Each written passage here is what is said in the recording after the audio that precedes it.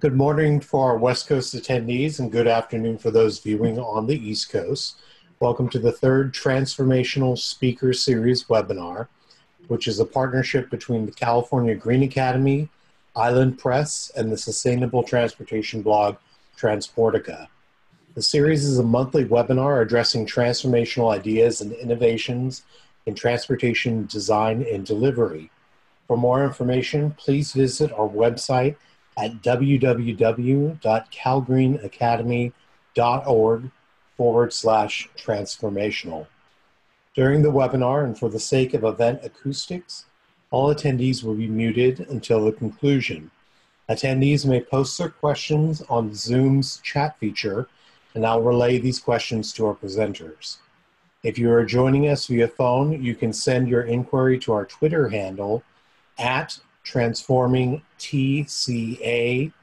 Again, that's at the word transforming and the letters TCA, or via email at transformational@calgreenacademy.org.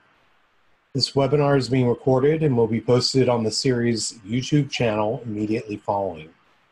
Our presenters today are Dr. Karen Trapenberg Frick, Kate Beck, and Teddy Forscher. Dr. Karen Trapenberg Frick is an associate professor in the Department of City and Regional Planning at the University of California, Berkeley.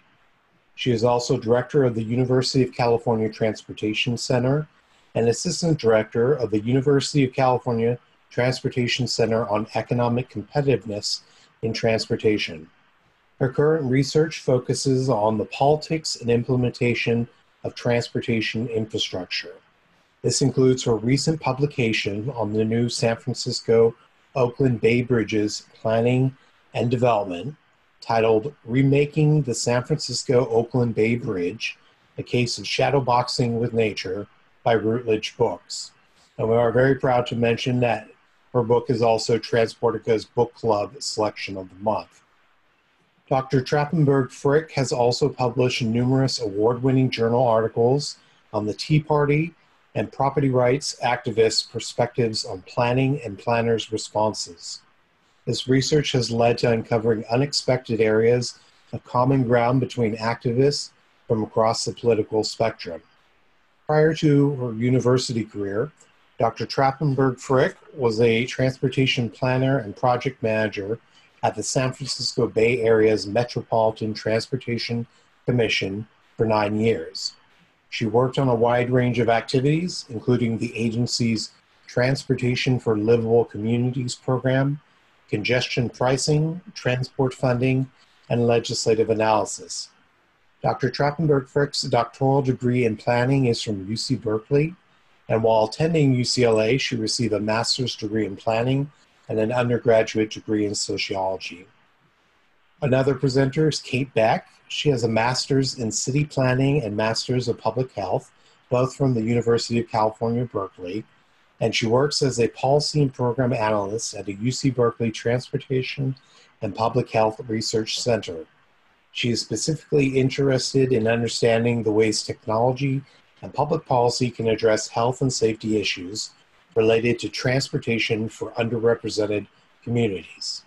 And lastly, Teddy Forscher is a doctoral student at UC Berkeley's Department of Civil and Environmental Engineering, investigating the interplay between the rise in shared passenger and goods mobility, the advent of dynamic information, and the policies and politics that guide and maintain public rights-of-way. He currently focuses on the effectiveness and equitability of state, regional, and local interventions, particularly pricing and redistributed access to infrastructure with respect to sustainability and livability goals. Prior to entering the doctoral program, Teddy received master's degrees in city and regional planning and transportation engineering, also from UC Berkeley, and has worked as a resident engineer for the city and county of San Francisco. Without further ado, please welcome today's presenters. Thank you, Greg. This is Karen Trapenberg Frick, and I'm here at UC Berkeley with Teddy and Kate, and we are just delighted to participate in this series, and so honored to. And thank you for selecting my book as a book of the month. When I started this research years ago, I was hoping that this book would be of interest not only to researchers, but also to practitioners and elected officials and activists. And so I'm very delighted by all of this, so thank you. So what I'd like to do, what we'll be doing is I'll be giving a presentation related to the book and other research that helps us understand a little bit better the curse and courses of megaprojects as they make their way through planning processes into implementation. I'll then pass the baton over to Kate and Teddy, and they're going to speak about some specific work that we did in a graduate transportation studio that focuses on the second crossing, or what we call the third crossing, which is the new, the discussions about a new bay crossing between the East Bay and West Bay that could be rail or could be other modes. And there's been a lot of hot discussion on that, so then they will follow me. So let's get started with my presentation. And so the title of this is Learning from Megaprojects, focusing on the San Francisco-Oakland Bay Bridge, or the East Span. And I'd like to unpack some key characteristics and talk about how we can confront some of those challenges. In terms of the construction guide, I'll be giving an overview of megaprojects and their key characteristics. I'll focus on the Bay Bridge, and then we'll talk about confronting challenges. This is based on research over the better part of a decade, where I interviewed over 50 different people involved at all levels of government, and lots of activists and others that were involved in the Bay Bridge process. When we think about infrastructure projects or major infrastructure projects, we term them often as mega projects. And these are really high profile projects that are long-term, and they're often fraught with schedule delays and high costs. And I'm focusing on major projects, but sometimes mini projects can easily become mega. Even just a simple intersection or bus rapid transit stop can be challenging, particularly when it's along a state highway. Some examples of, in terms of major infrastructure projects, are clearly the new Bay Bridge, which we'll talk about, as well as new road and rail construction and extensions and other bridges. Why it's important to consider mega projects is, particularly in this day and age, is in the context of resiliency planning. We have an urgent need to consider big projects, to think about system redundancies for evacuation or rebuilding after disaster. And we also need to really pay attention to our aging infrastructure. It's critical to upgrade it. In those discussions, and more broadly, we need to think about urban areas and the power dynamics that are at play in the decision-making of who benefits and who loses or who gets left behind.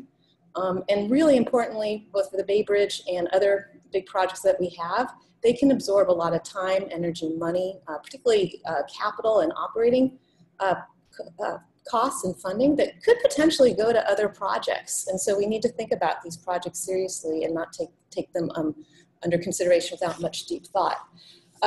When I think about mega projects, though, we kind of lump them all together, and I like to disentangle them into all sorts of different kinds of projects. I developed this more fully in the book, but really quickly here, there's a couple different kinds of mega projects. There's your large expansion projects. There's your remaking projects like the Bay Bridge. Projects can be hybrid projects where they have all different combinations in them. And then I think what's important when we delve into these projects we don't think enough about is the broader context in which they're considered. And I have these terms as unbuilding, unbuilt, and unbuilt. And unbuilding projects are those that are being deconstructed, like the takedown of a freeway. And in the mix are the visions that we have, the unbuilt visions of built projects. And then also projects that were never built, that we that stay in a more of a collective memory and sometimes come back into the public discussion. And you're going to see that in just a moment clearly with the Bay Bridge. In terms of characteristics for mega projects, I like to call them the 7 C's. They're colossal, captivating, controversial, complex. There's issues of control or lack of, and there's huge issues with communications. Probably one of them ends up being one of the most important in terms of how we communicate about these projects to the public and particularly to elected officials.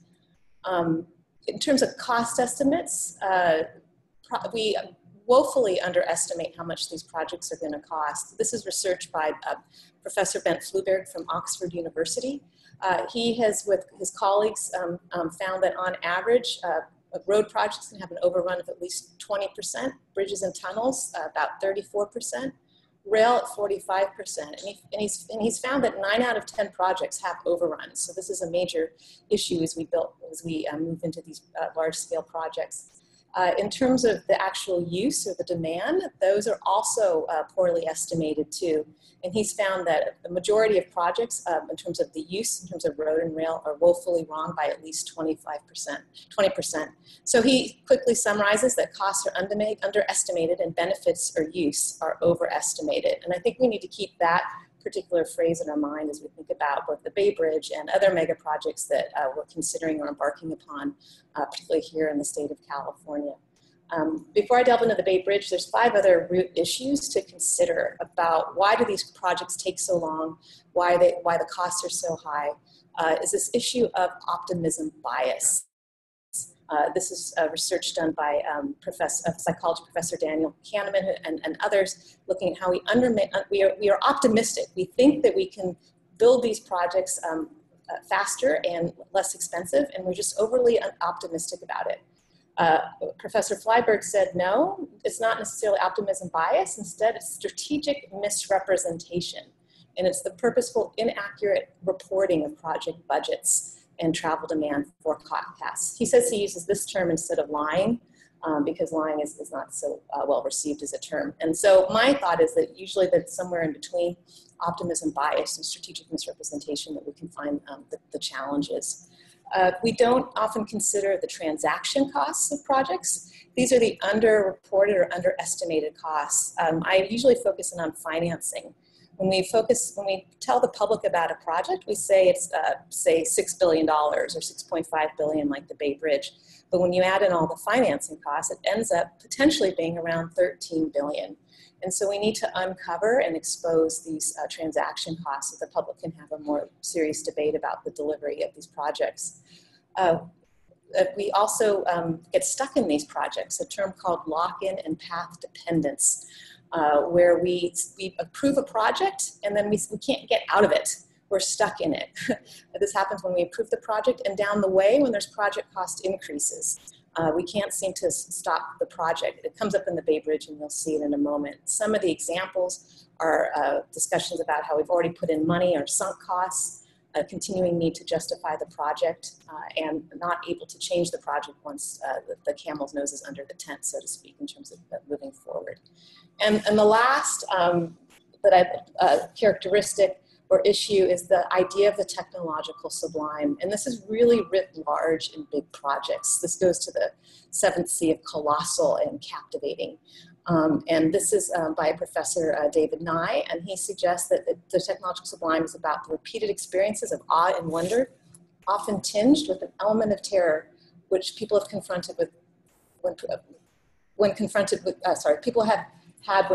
with particular natural sites, architectural forms, and technological achievements. And so really there's this rapture or capture that we have about building these big projects that really takes hold.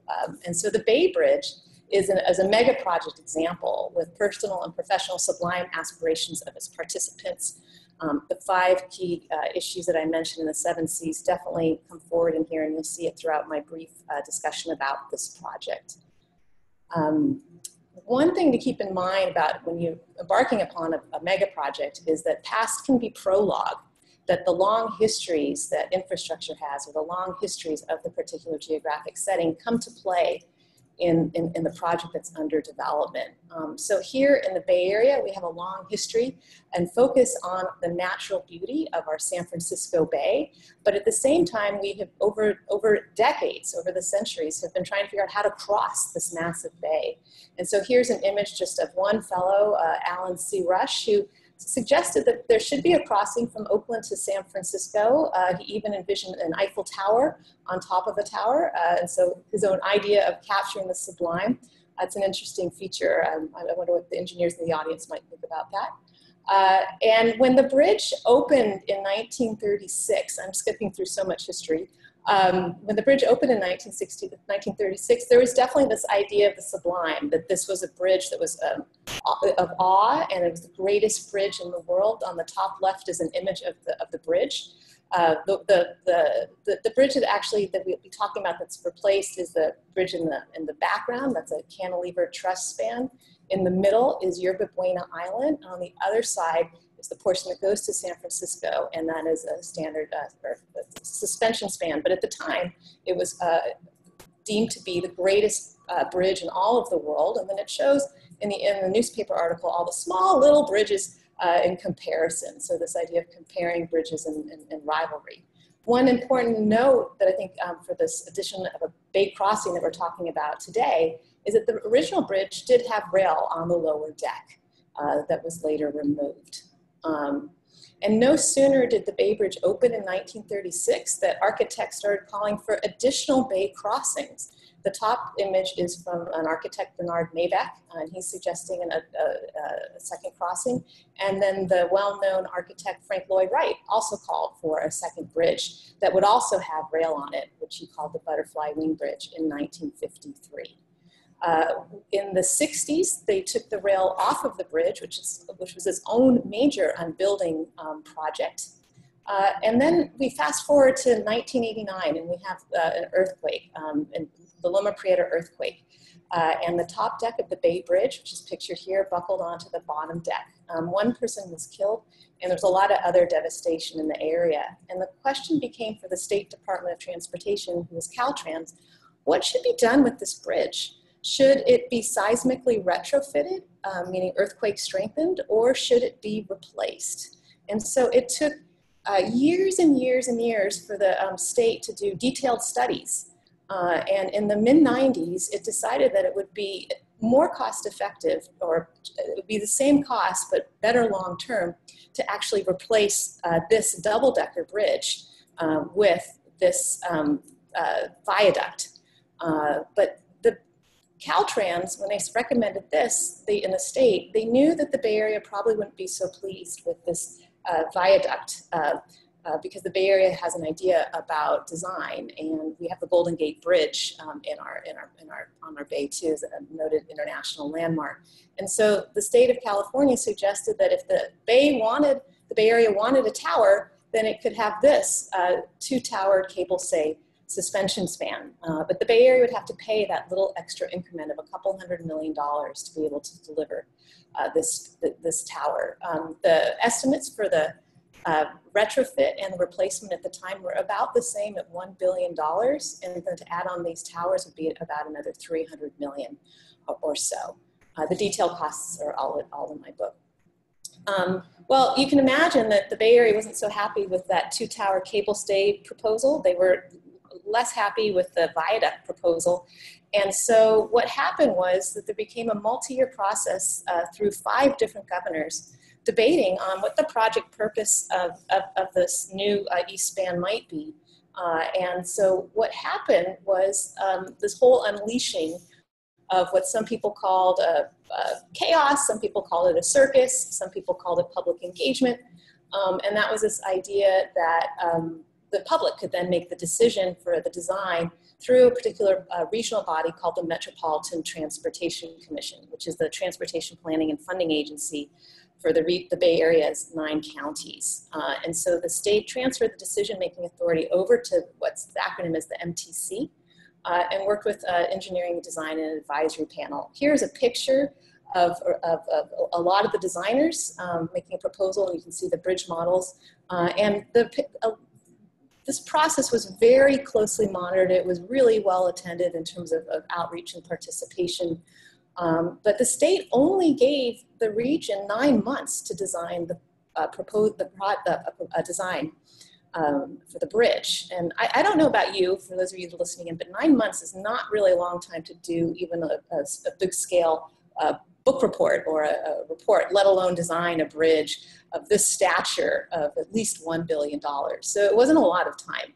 And caught the attention of a lot of people, including this fellow, Jason Meggs, but his name at the time, this picture is Transit Man, and he and others were making the argument that while you build the bridge, you might as well consider other options, importantly bicycle and pedestrian access and rail access. And so the Los Angeles Times, looking up at the Bay Area, what I like in this quote is encapsulate the spirit of the time, that the bridge is no longer simply a structure that links two of Northern California's biggest cities, a traffic bottleneck, a slow means to an end. In the past 15 months, it is metamorphosed into a visual icon, a gift for the future, a chance to rescue a fragile environment, a landmark that will grace this graceful region into the next century and the one beyond. And I don't think that when the state and the region embarked upon this project, that they fully understood how much this would metamorphosis. And I think that that's my message for anybody that's undertaking a mega project, is to please check your optimism bias and how quickly these projects can move forward. Just the history of mega projects is so rife with challenges. What I'd like to do is just quickly delve into two particular areas of issues with respect to the bridge process and how it metamorphosed, and then close with some recommendations that we can consider and discuss in the Q&A after Teddy and Kate. I'd first like to talk about discussions about aesthetics, form, and function of the bridge, and then very briefly focus in on the funding and cost increases that the bridge process or the bridge project had. There's a lot of issues with the alignment of the bridge, which I'm not covering here, but it's covered in detail in my book. The key with the alignment, which is important for things like the second or third crossing, is the old real estate adage of location, location, location. Where a bridge or a tunnel touches down or re-enters is critically important in terms of who are the landholders. So to focus in on aesthetics, form, and function, in the 90s, when the bridge was being developed through the regional process, there was this idea that the new bridge had to compete or at least equal that of the Golden Gate Bridge, kind of a bridge-sibling rivalry. And so what involved was a two-step design process in search of the sublime in earthquake country and mud. The key here is probably many in the audience know California's earthquake country. And there's this technical term in the middle of the slide there called bay mud. And that's challenging when you're developing a bridge as complex as this, is that you need to think about the foundations and that you can't just simply put a tower anywhere you would like because of the mud and the need to make sure that the bridge is secure. In this two-step process, which captured the public and professional sector's imagination, one of the first architects to come out was a engineer was the late T.Y. Lin of UC Berkeley, and he proposed a single tower cable stayed span. And then there were a lot of people residents in the Bay Area that proposed designs. This is one of my favorite. It's by a graphic artist in the North Bay, Garrett Green. And he has this idea here of repeating arches across the bay. And actually the arches are more aesthetic than functional, because he was thinking about the low cost of the bridge in terms of having, that wouldn't cost as much as if it were a functional structure. And so there was a process where they called all these designs together, and then they finally hired, the region hired T.Y. Lin International, and they went through more of a systematic design process and evaluated what are suspension span alternatives with cable stayed alternatives. And there's a difference in terms of their functionality, but aesthetically they look similar, but also different in a way. The suspension span is the same as the Golden Gate Bridge. At the same time, there was a lot of advocacy from the bicycle and rail communities to make sure there was a pathway for people to walk and bicycle cross the bridge. Lots of challenges with this. People thought, well, why would we pay for an extra part of the bridge for a bicycle pathway? It's only half of a bridge. But the bicycle and other advocates wouldn't let that rest. And so they actually did succeed in getting a pathway included on the bridge.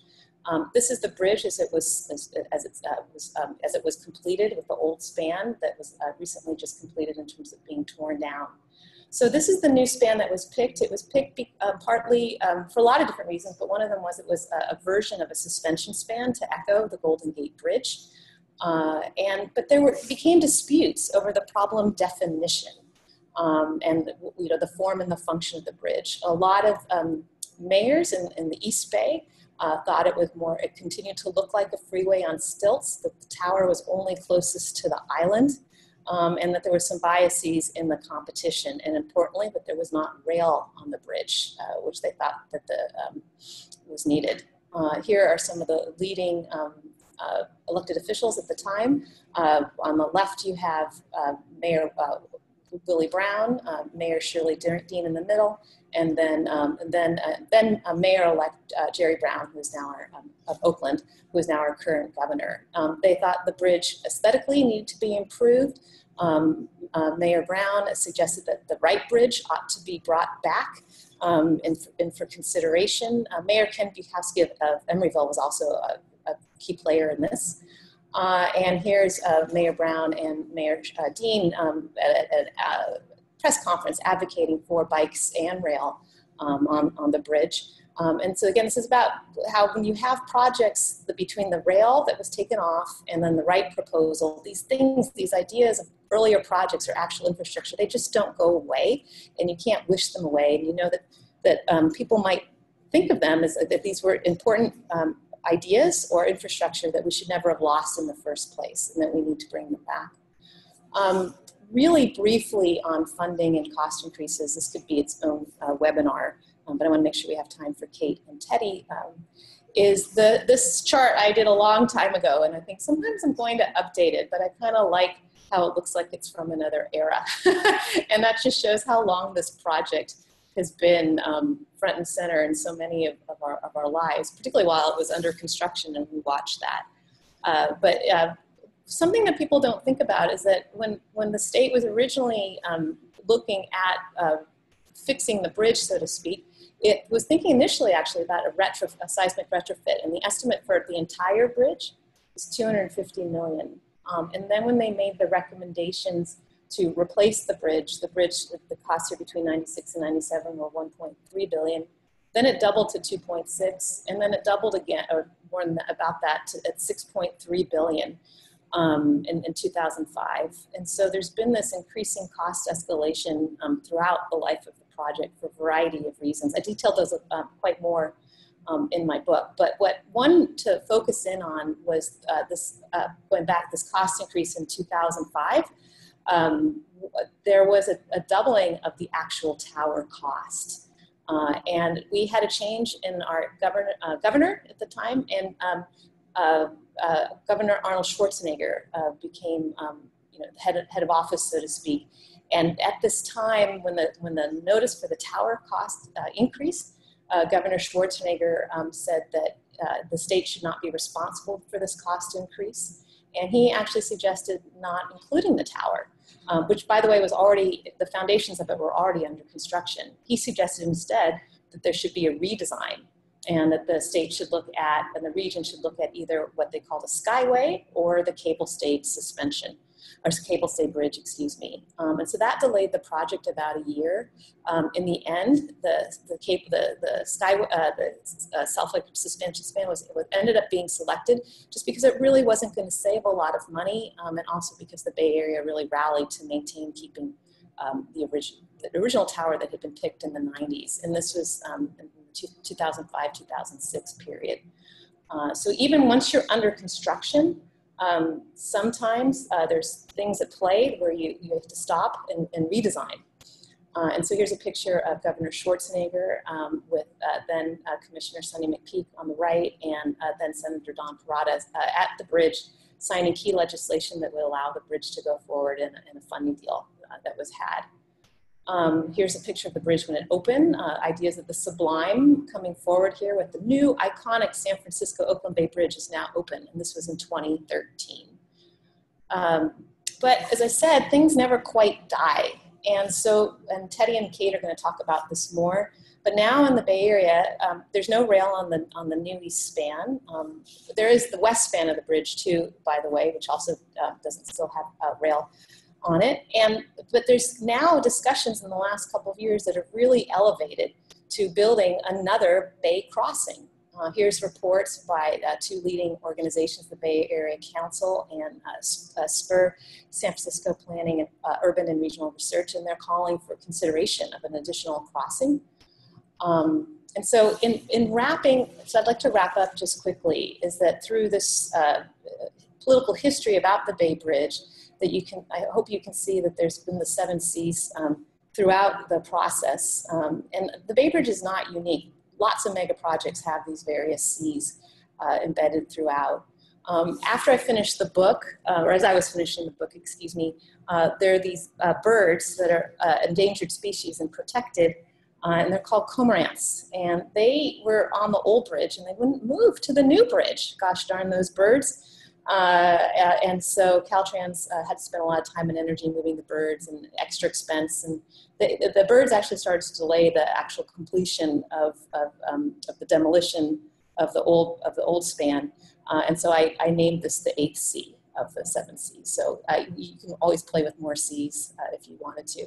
So how, including challenges and confronting. So what are ways to confront some of these challenges to improve accountability, transparency, cost estimating, project management, and delivery? I have a couple slides here that I'm not going to go over every single bullet point, but just to kind of highlight some of them. And I know these will be up and they're in detail a little bit more in the book as well, is first, clearly we need to improve cost estimating without a doubt, particularly based on the work by Professor Fluberg. We could think about including, and I highly recommend, more detailed transaction cost analyses. We need to discuss financing and have full disclosure that these projects, that they're not, that yes, we're raising tolls perhaps, we're using other monies, but we're bonding against those revenues, and that there's increased costs with that. With this project and with lots of other projects, sometimes risk analysis is not actually included from the beginning. And we need to include risk analysis. We also need to do something called, it's a fancy term here, called reference class forecasting. But that's just simply finding other projects that are similar or similar enough and comparing the costs of one project to another, which might be done in the cost estimating, but it's not made public. And it's not necessarily discussed with the elected officials that are making the decisions, so that this can kind of break down some of the optimism bias. And then finally, one thing is we often present our cost estimates even to the 3rd decimal point, which creates an error, a level of false precision that with these projects, and it would be much better, I think, for public consumption and elected officials and others if these were provided more in ranges, and even maybe, you know, best case and worst case scenario ranges. Secondly, I recommend that we need to improve our project management and delivery from the onset. Kate and Teddy will talk a little bit more about this, but there's not standard regular external independent peer review before a project begins often, so I recommend that. We need to spend more time building the public sector capacity, because a lot of projects are either built by the private sector, and as we move towards public-private partnerships, the public sector needs to far better understand what the private sector does, what its motives are, and just its operating practices to help improve some of the oversight and contract writing. And we need to also look for some of the successes in government so we can learn from those. Because I'm sure there are successes, and if you have any, I would love to know those, because the big blind spot that we have in mega project scholarship is not having so much coverage of the better practices. It's much easier to take apart the less than best. And then finally, I'd like to wrap up by spending just a moment on process and project history. We need to consider the path dependence and project histories, the mega projects typology that I mentioned at the beginning in terms of unbuilding and more. Those ideas just don't go away, as I said. And we need to include the time and space for considering the technological sublime and considering what the state was then calling amenities. That was the bicycle pathway and rail. And I think that one day's amenities, or one past amenities, can be a future generation's perceived necessities. And I think we're seeing that now with the debates about whether or not to pursue a second crossing or third crossing on the bay. We need to build in time for collaborative public processes on problem definition. The Bay Bridge was only 9 months originally. It took a lot longer. And then finally, we need to build in multi-way communications.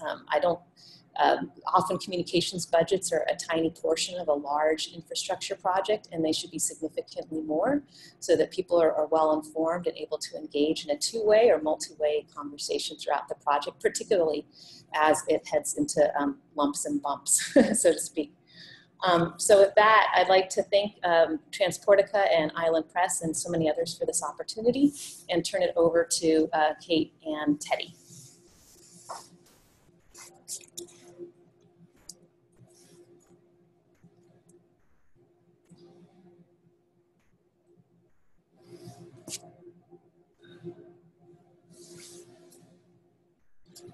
All right, thank you, Karen, for that lovely presentation. It's always great to see what our old advisors are up to. So as she mentioned or briefly hinted at, I'm going to start by discussing a little bit of UC Berkeley Department of City and Regional Planning's 2016 Fall Transportation Studio. And so Kate and I are really only going to touch on maybe 2 of the 6 or 7 topics that the entire studio covered over the course of that fall. And if people are interested, the website is still live, and last I checked, all the links work. And so what this were 15 students spanning many different disciplines within the Department of City and Regional Planning, from transportation to housing to healthy cities, as well as public health students and engineers. So we came together kind of as a mini consulting firm to tackle a mega project in a mega region, which is a third crossing of the bay.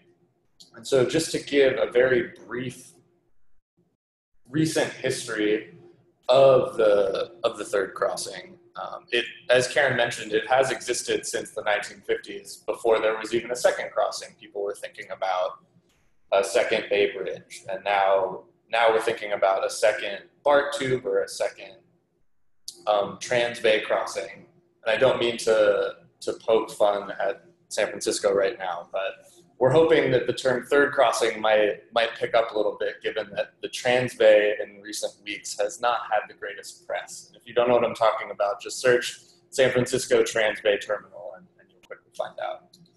But the discussion of a third crossing really revamped in earnest when MTC, the Metropolitan Planning Organization, released their core capacity study. And so what they were focusing on in that were ways in the near, medium, and long term to relieve congestion in the region's core, which is really downtown San Francisco. So both of the worst car commutes in the region are either to or from downtown San Francisco, and the most congested rail segment is also to downtown San Francisco. And so this presents a really pressing need in the near and long-term future for relieving that and making sure that the Bay Area stays a competitive region.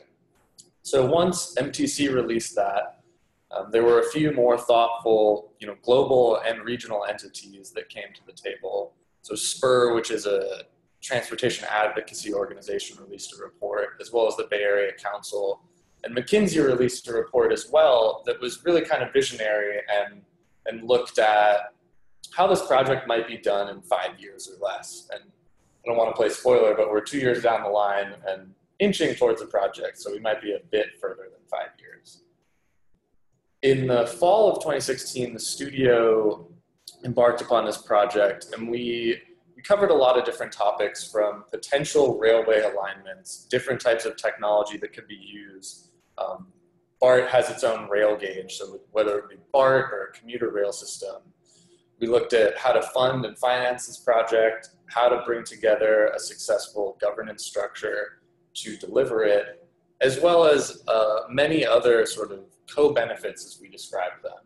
And a lot of the feedback that we got from the stakeholders in the region was that it was really sort of excellent that we had taken the time to focus on the equity aspects of this bridge, or not bridge, of a third crossing, and really for whom it's being constructed.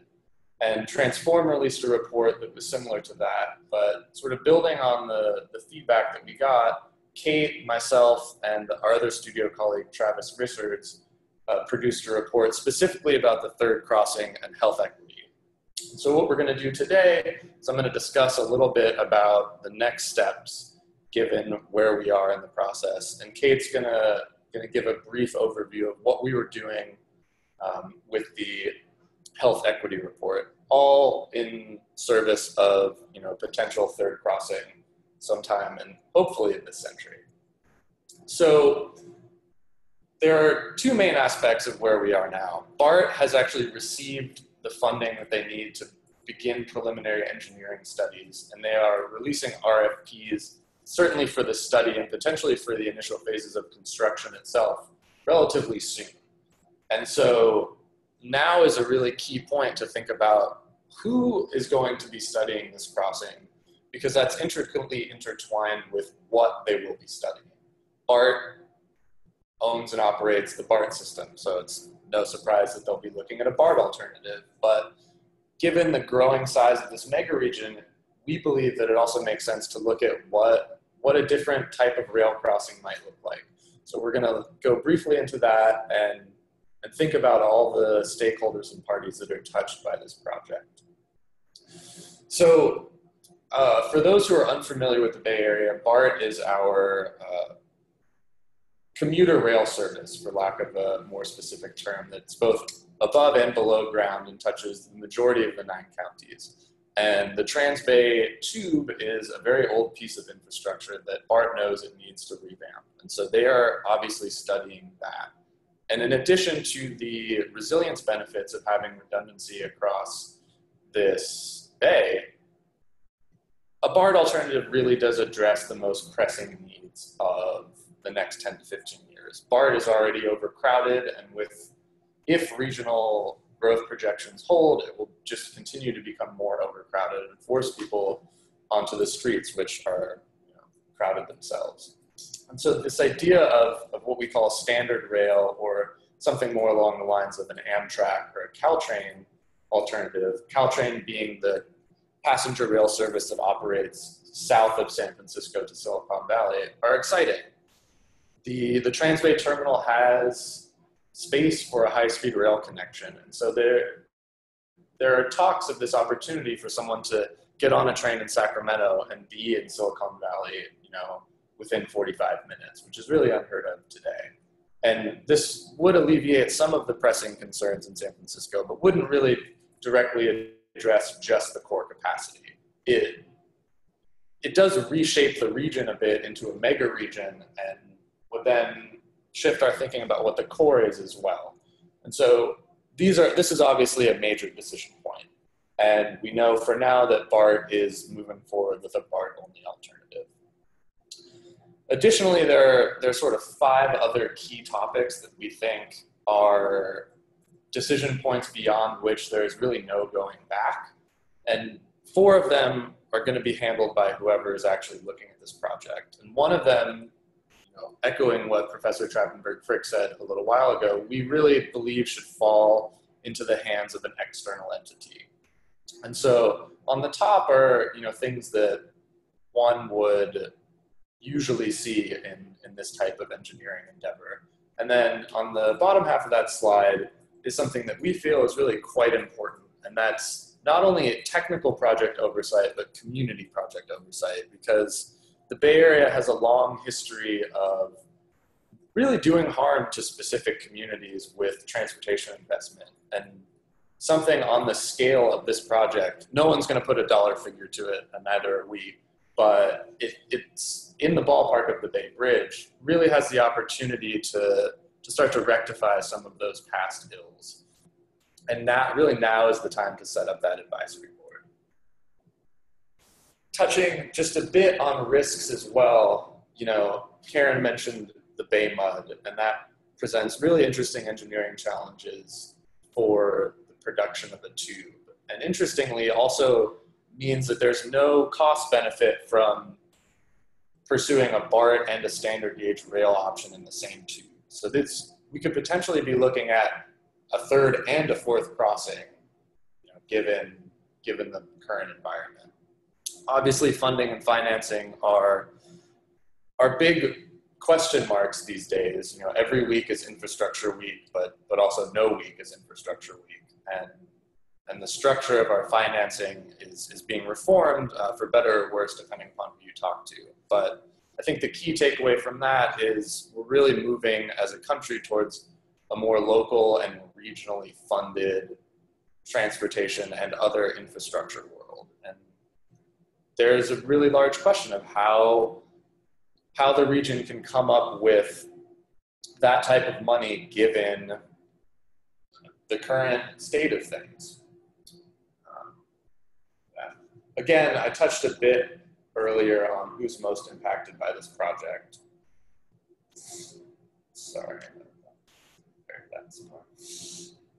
And I'm going to go just a bit into governance structure as well here. What are the risks of putting together some sort of powers authority that has the purview to really get this done? And something else that we heard during the studio report was this delicate balancing act between a siloed view of this link as part of BART only or part of some other mode only versus going too holistic and having all of the 27, 28 now transit operators in the Bay Area involved in this because they would be impacted.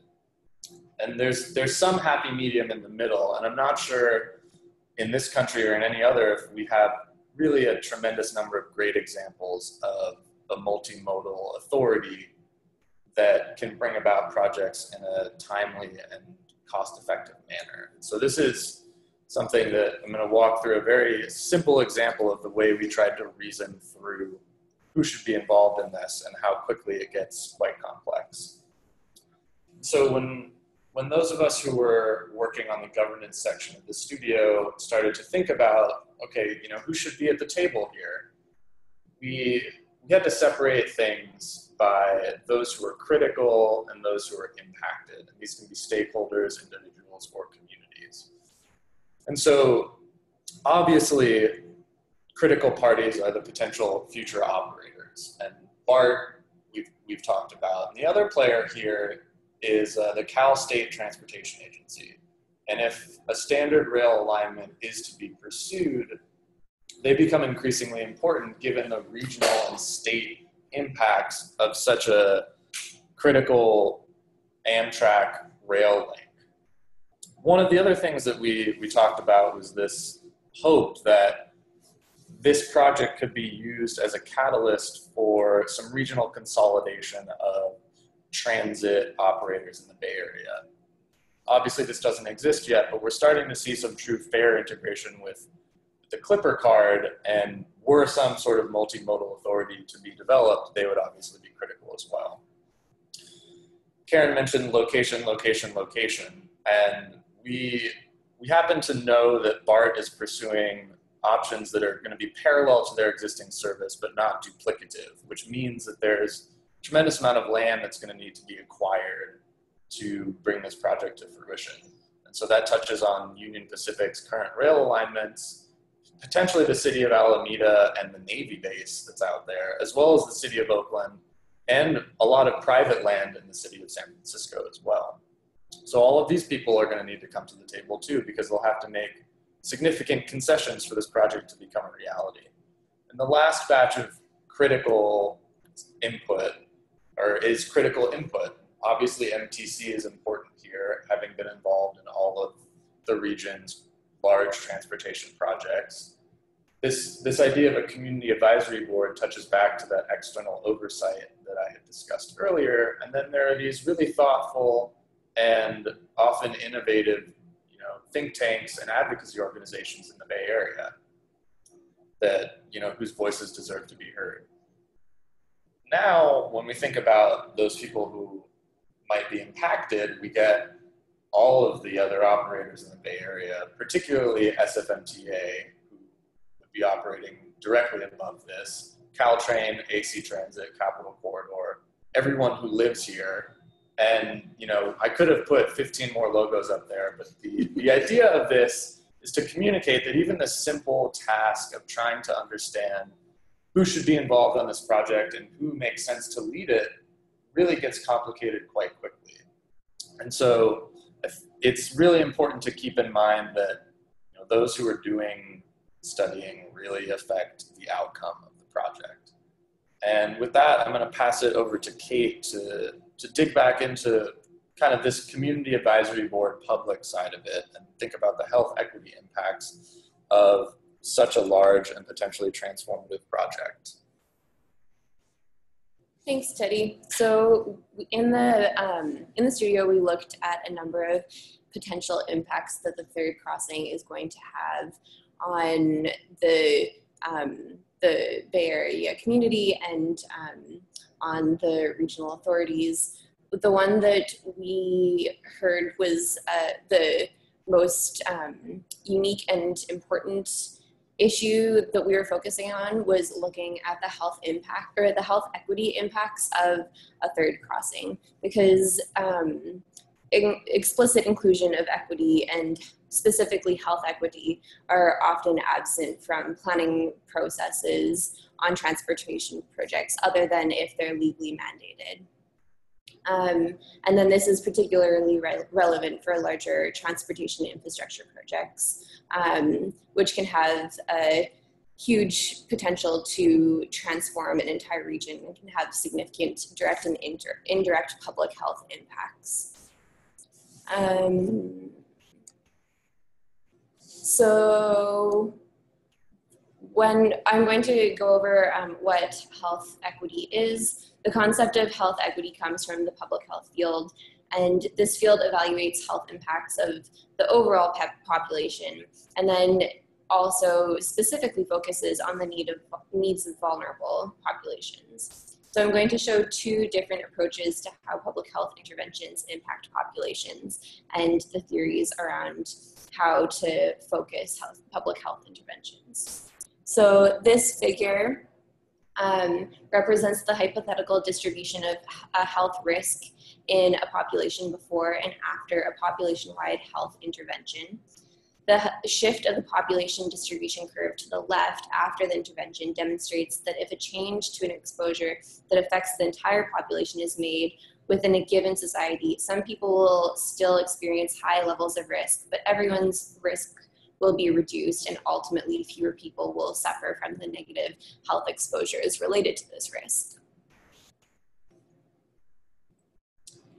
So then the next curve that we're going to look at is comes from Frick and Potvin's theory of health equity and vulnerable communities. And they argue that because health gains from actual interventions are not distributed evenly across entire populations, as the theory depicted in the last figure I showed, focusing only on a shift in the overall population results in magnifying disparities in health between vulnerable populations at the far right end of the health distribution curve and those in the middle of the bell curve. Figure 2, so this one on the screen, demonstrates this theory and highlights how those on the right end of the distribution experience a concentration of health risk, and those on the left end of the distribution experience a concentration of health benefits. Often, health opportunities and burdens associated with transportation are not distributed equitably and disproportionately affect low-income communities and communities of color. For instance, residents in West Oakland living near the Port of Oakland, multiple freeways, and the existing San Francisco Bay Bridge, and the potential location of a third crossing are exposed to 3 times more diesel particles than the rest of the Bay Area and have some of the highest regional rates of emergency department visits due to asthma.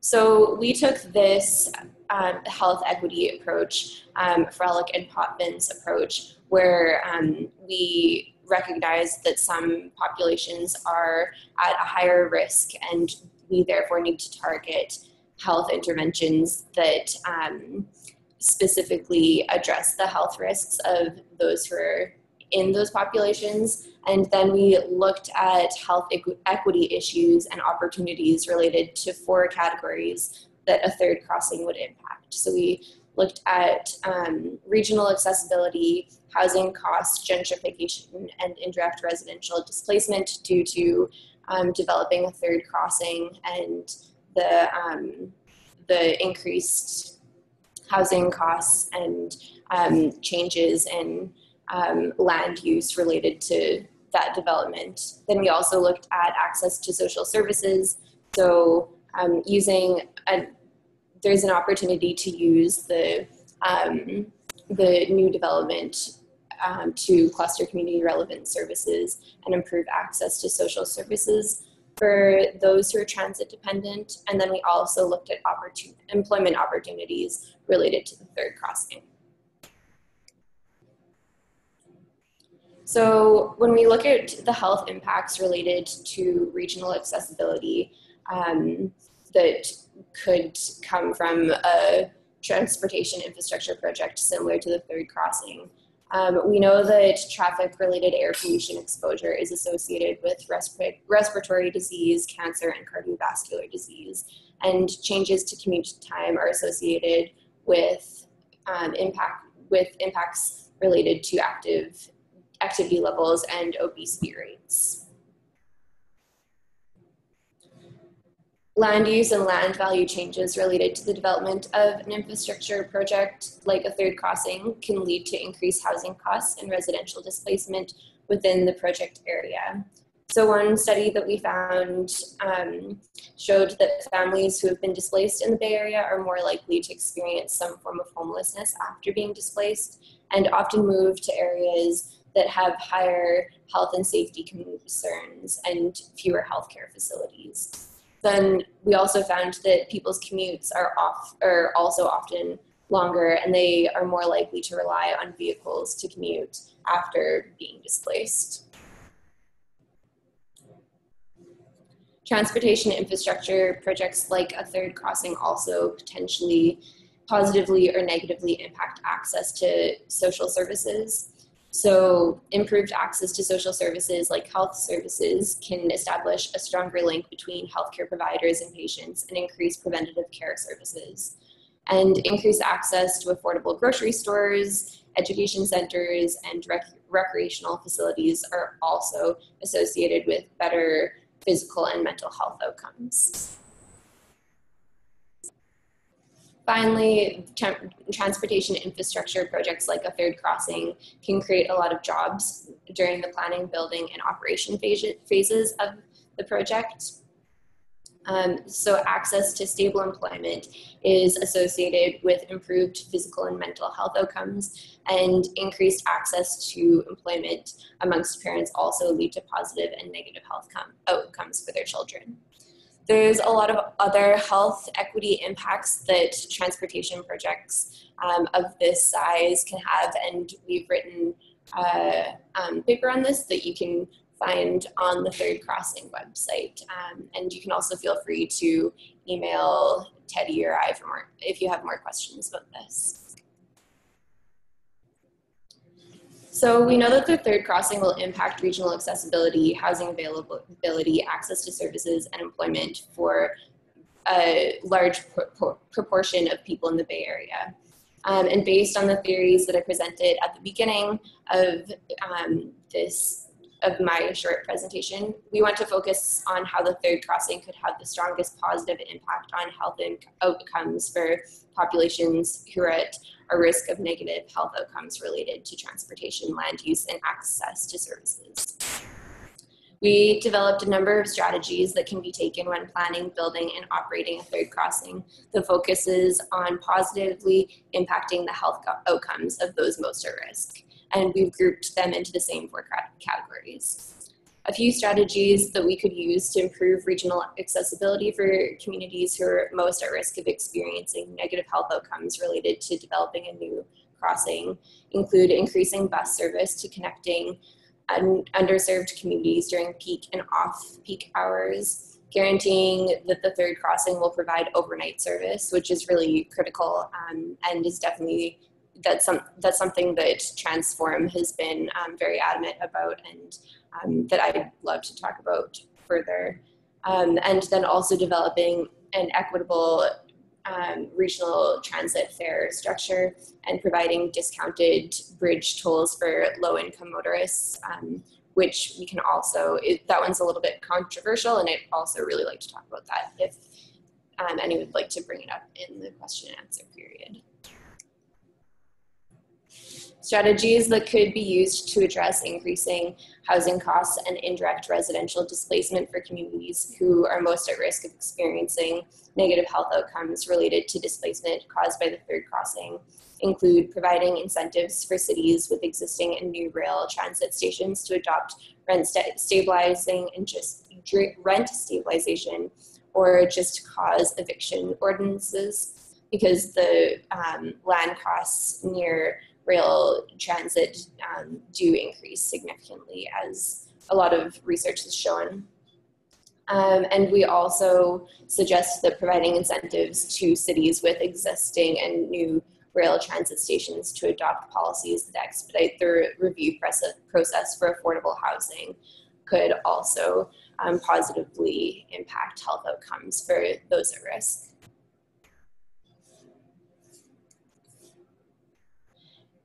So some strategies that could be used to increase access to social services for communities who are most at risk of experiencing reduced access to services caused by the third crossing include developing new and existing transit stations into hubs of support services, including education, healthcare, and social services, or establishing rider-to-provider programs to further extend access to these new hubs.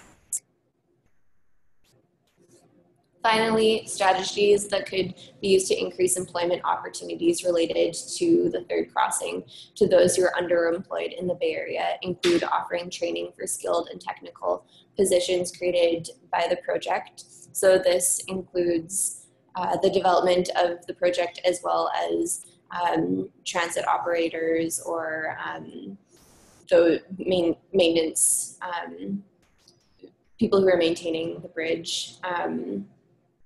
And then also establishing ban-the-box fair chance hiring policies for jobs created by the project, and establishing affordable workplaces for low and moderate wage jobs in developments that result from a project like this. So that's all for us. Thank you, and we do recognize that this presentation probably raises a lot more questions than it answers, but I think that that is the stage that we're in right now. And we've identified some key questions and decision-making process points that Teddy's talked a lot about, and here are a couple other questions that we think that need to be considered by decision makers as well as by the general public in the Bay Area when thinking about this project.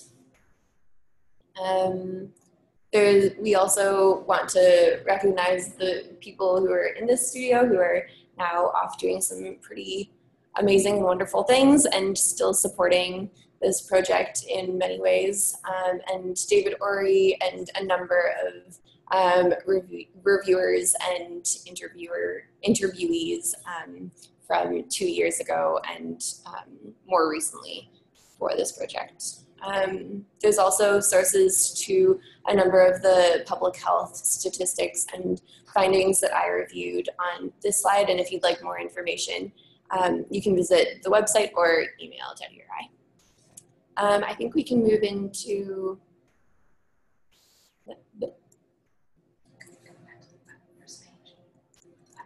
oh yeah, I'm going to go back to the website, so you can visit the webpage if you'd like. There it is, thirdcrossing.org. If you, I guess we can move into question and answer period.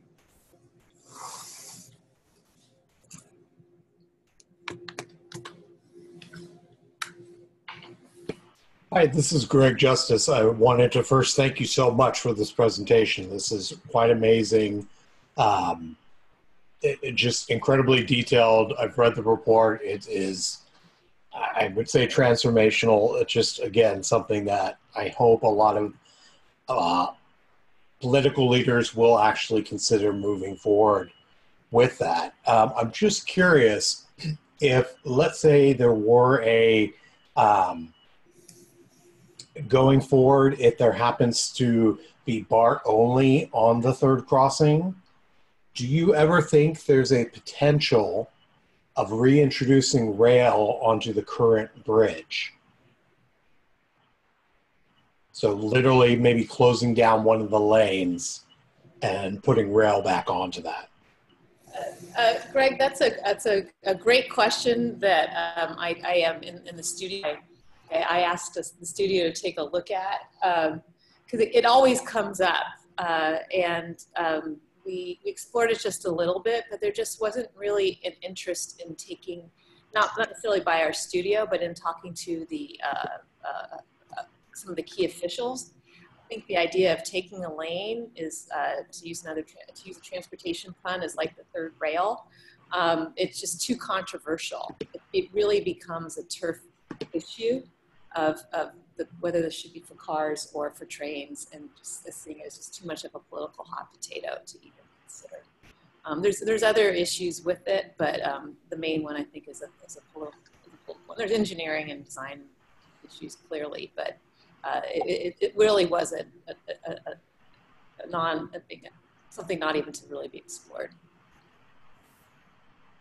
That's sad to me because, I mean, historically, rail was on the bridge, but, you know, in many cities, including San Francisco, Sacramento, where you do have rail transportation sharing tracks with, you know, standard vehicle traffic, I would think that would be an opportunity to combine maybe not the carpool lane, but an actual bus lane and maybe bus rapid transit lane.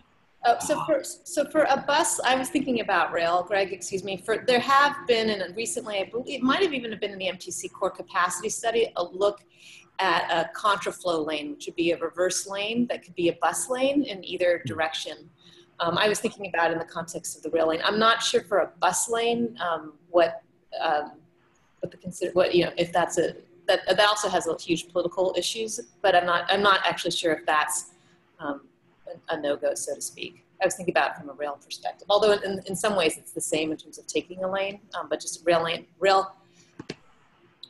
be rail service would be just so much more expensive.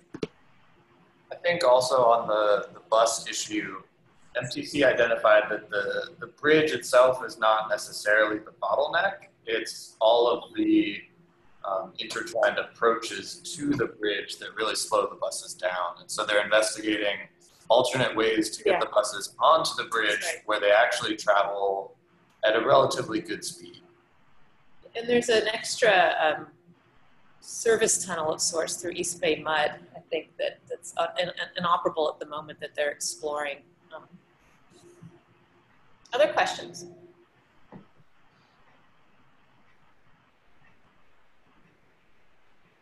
Hi, I was wondering if you guys could talk more about the controversy regarding discounted bridge tolls for disadvantaged communities. Hi, this is Kate. Can I ask who asked the question? Oh, yes. My name is Marta Polovin, and I'm a student in Karen's class. Oh, great. Yeah, so... Hi, Marta. Hello. So there's been a lot of research that has found that low-income individuals were more likely to find employment when they had consistent access to an automobile compared to when they only had access to transit. And even when they were living in dense metropolitan areas like the Bay Area. So there has been a lot of work to try to think of innovative ways to make automobile access to low-income individuals more accessible and have that be a positive impact on their ability to find employment. So a lot of that work has been done by Blumenberg and Pierce at UCLA. So I'd suggest looking at more of their work. Okay, thank you.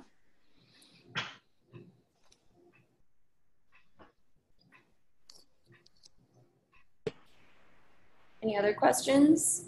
We don't have any questions online.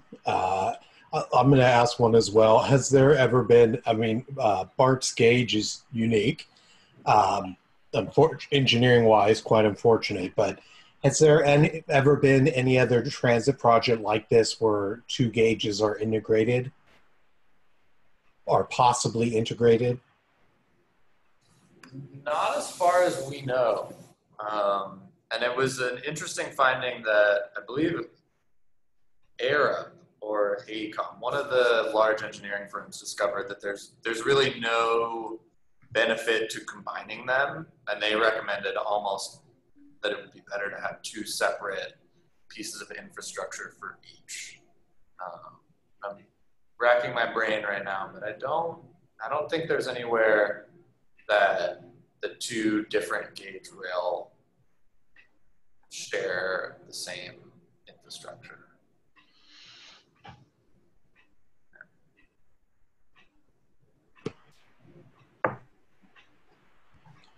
Are there any other questions coming forward? I don't have any online or on Twitter.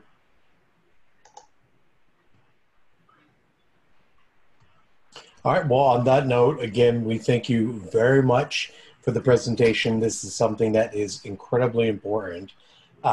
Such a very, high value discussion warrants further attention, and we're hoping a lot more people see this on YouTube as well. This is an issue that is just getting bigger by the moment, and definitely so many players to be involved, and we are very thankful that you folks in the class has actually created this report. This is something that's very wonderful to read, very easy to read, so I hope more people download the report and partake of it. So again, on behalf of Island Press, Cal Green, and TransportiCA, I want to thank all three presenters today, Dr. Karen Trapenberg Frick, Teddy Forscher, and Kate Beck, all of UC Berkeley. Thank you so much for attending. Thank you. Thank you.